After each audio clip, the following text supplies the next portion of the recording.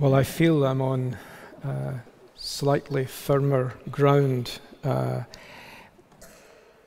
often asked what my favorite Christian books are, and you know, it's a hard question to answer, depending what you're reading at the moment, but invariably, three are always mentioned by me. One that you can put in your pocket, John Murray, Redemption Accomplished and Applied. It's a real vade mecum, a go with me, you stick it in your pocket, absolutely wonderful. The second, John Calvin's Institutes. Calvin is a beautiful prose writer, easy to read, profound. Yeah,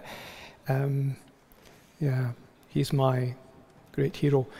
But the third book is Volume 2 of John Owen's collected works in communion with God. Most people, when they read of John Owen or begin to read John Owen, start where Owen would not want them to start, I think. They start with Volume 6, Mortification of Sin, or Spiritual Mindedness, and that's a great, great work.